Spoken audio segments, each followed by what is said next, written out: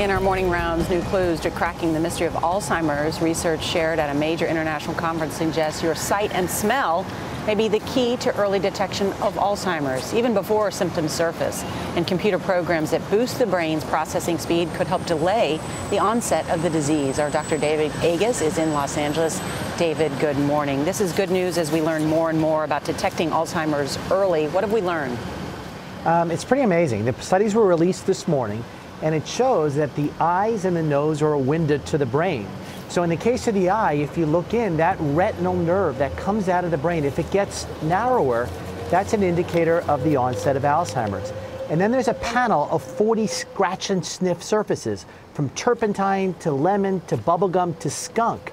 And if you can identify over 35 of them, a much lower chance of progressing to Alzheimer's. Below 35, it shows that it may be starting. It used to be that we had to inject radiation for a PET scan or stick a needle in the spine to look at early Alzheimer's. So obviously these are a big advance, cheaper and easier.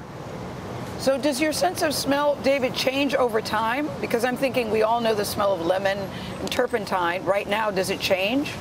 It's the recognizing of the smells. So we can smell, but it's recognizing what they are. That's the processing that's involved in this test.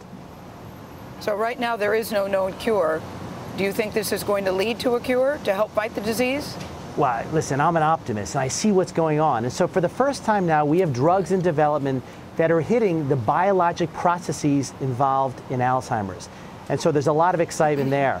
But one of the studies that just came out at this meeting looked at a computer game. And this was a game where you either looked at memory, reasoning, or processing. And speed processing, if you did it for an hour for 10 times, decreased the incidence of Alzheimer's by over 30% over 10 years. If you did a refresher at 1 and 3 years, 48% reduction. Those are dramatic numbers. We've never had a game that actually decreased dementia. So this is exciting. So in addition, go ahead and I'll come back.